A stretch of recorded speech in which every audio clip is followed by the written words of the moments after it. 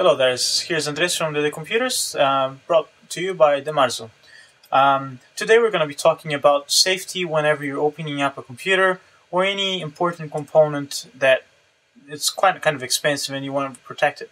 So first things first, you want to protect it from static electricity. So what we have here is we just have a static wristband.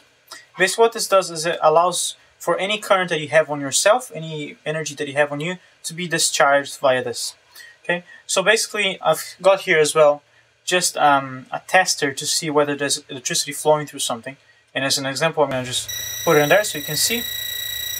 So that's right on the power, so there's definitely power going through there. However, there's no power when I put it in here, so therefore this means it's safe to use. Okay. The other thing as well that we can use is this mat down here.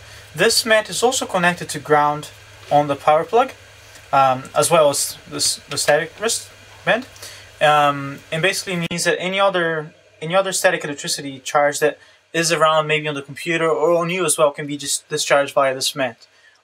Usually you don't really need both of them, but it's a good idea to have both of them because it means you can protect a bit more. So basically, yeah, those are the most important things about protecting your computer. Also, if you really do not have one of these, make sure before you open up a computer, so to change RAM, a hard drive, or something inside it, make sure you touch some kind of metal thing that may be connected to the ground. Or if you do have one of these, but you do not have access to a plug where you can plug the ground into, you can also just connect it to the computer case, and it also does the same job. So yeah, this was a video from dedeComputers just explaining you about computer safety. Thank you.